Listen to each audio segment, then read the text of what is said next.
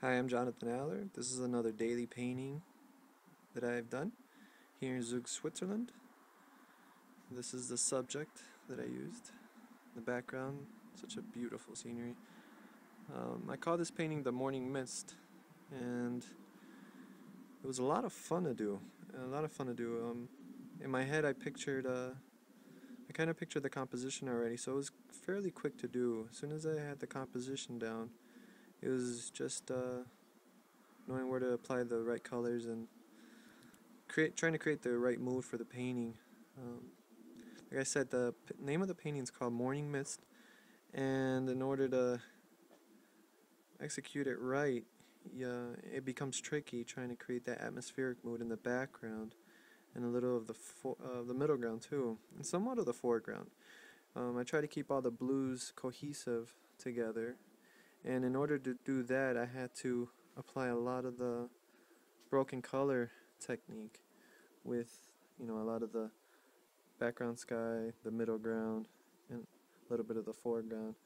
I use some of the greens in here in order to have that atmospheric mood and the broken color feel. But in the greens, it's not only green I applied red, yellow, and blue.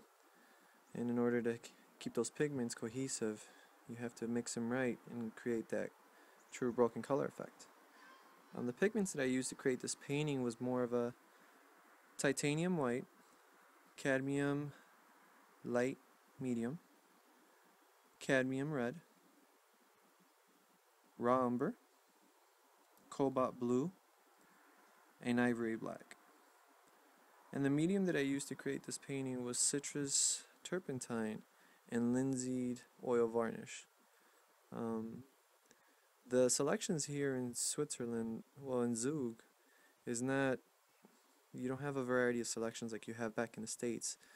If you go to Utrecht or Dick Blick or Pearl, you have a lot of selections. But here, I went to a couple of paint stores and there were more household paints and a little bit of art paint stores, but they're not as popular as they are back in the States.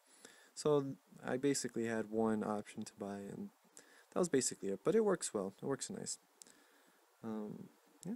But this is another painting of mine. Hope you like it, and yeah, take care.